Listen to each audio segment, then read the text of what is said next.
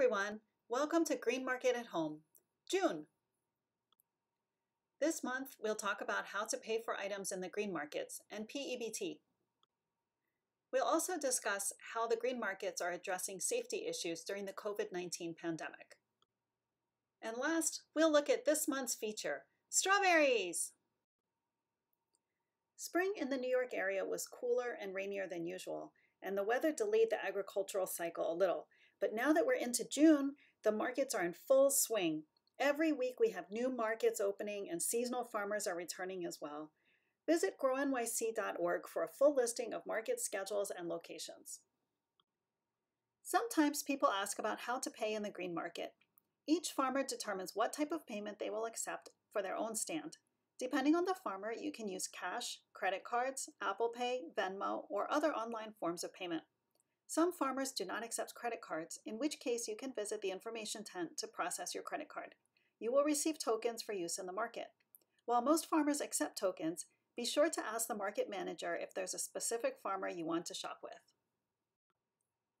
Federal nutrition benefits can also be used in all green markets and farm stands.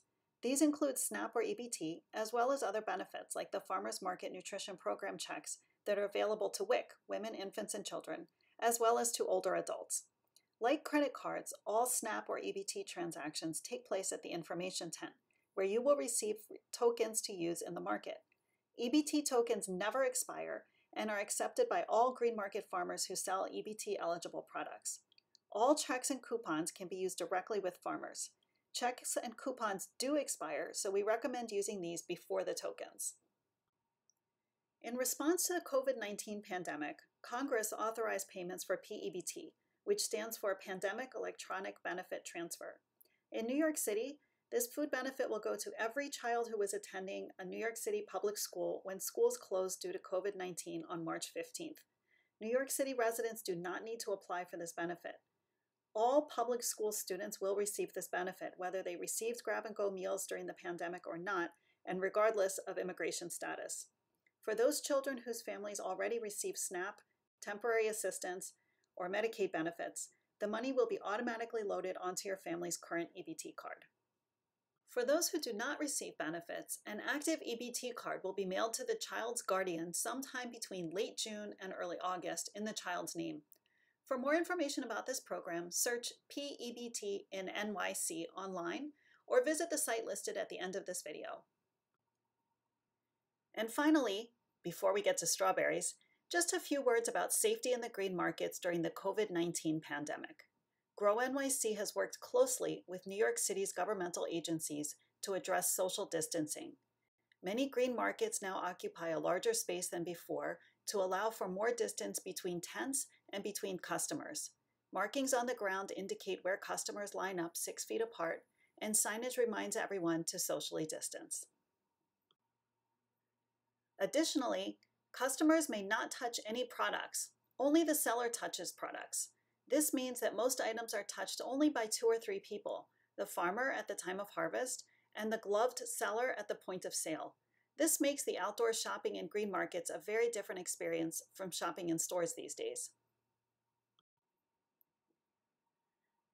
Signage and barriers also remind customers not to touch products, and in keeping with the governor's executive order, all customers must wear face coverings.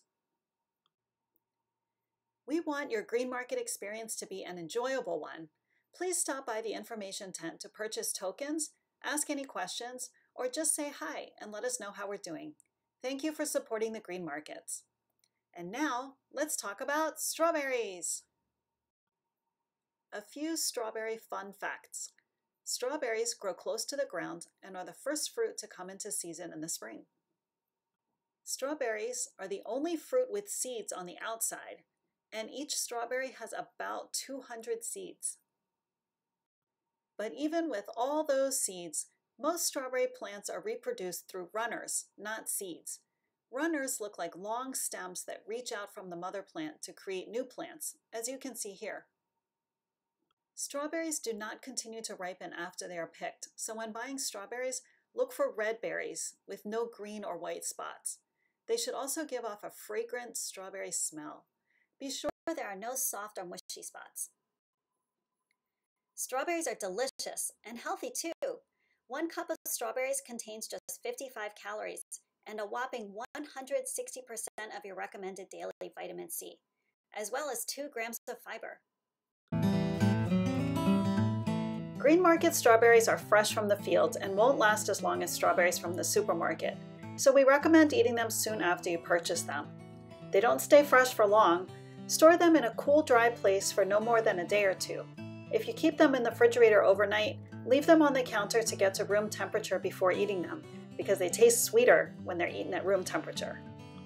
Don't wash your strawberries until you're ready to eat them. After washing them, hull them. Hulling is when you remove the stem and leaves. Here are 3 ways to hull strawberries. First, using a paring knife, gently cut around the top of the strawberry. Second, you can simply cut off the top of the strawberry. A third way is to use a straw. Insert into the bottom of the strawberry and poke it through the top. You can gently remove the hull this way. This takes a little bit more time, but it gives a very nice result. One long-term way to store strawberries is to freeze them. This will change the texture of the strawberry, so if you like fresh strawberries, don't do this. But freezing is a great way to preserve them for later if you want to use them in smoothies or baking or to make jam. This is also a great way to use ripe strawberries that have gotten damaged on the way home. After you have washed and hulled them, lay them in a single layer on a cookie sheet or even a dish. It helps if you can put them on parchment paper, but if you don't have any, it's okay. After they are fully frozen, take them out of the freezer and put them in a Ziploc or any plastic bag that you can seal well. Then store the bags in the freezer until you're ready to use them.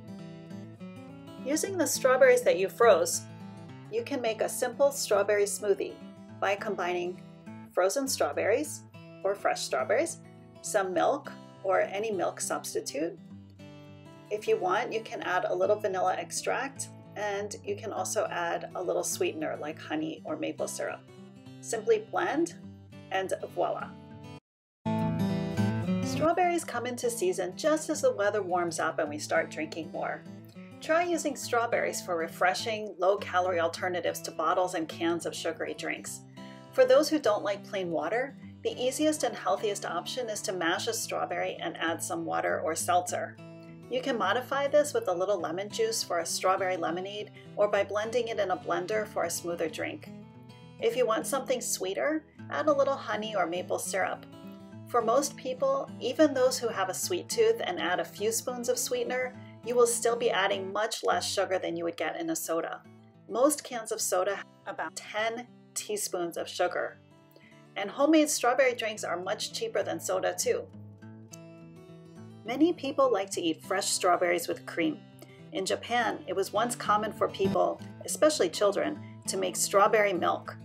To do this, you smush strawberries like this, then add cream and sugar. This was done with a special strawberry spoon. Sadly, I don't have a strawberry spoon, but here's a picture of one. Many of us associate strawberries with sweets and desserts.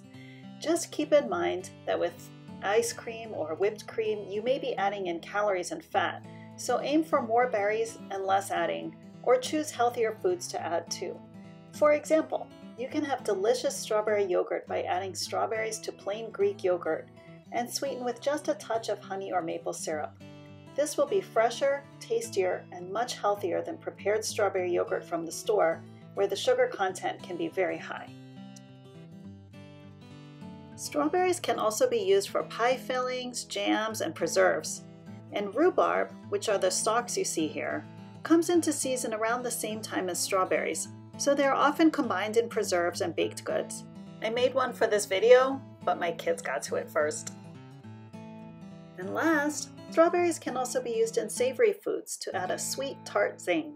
They can be added to salad made with lettuce, spinach, arugula, or any other green. Simply prepare the greens and sprinkle cut up strawberries on top.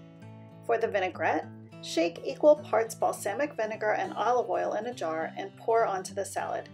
You can top with nuts like pecans or walnuts if you'd like.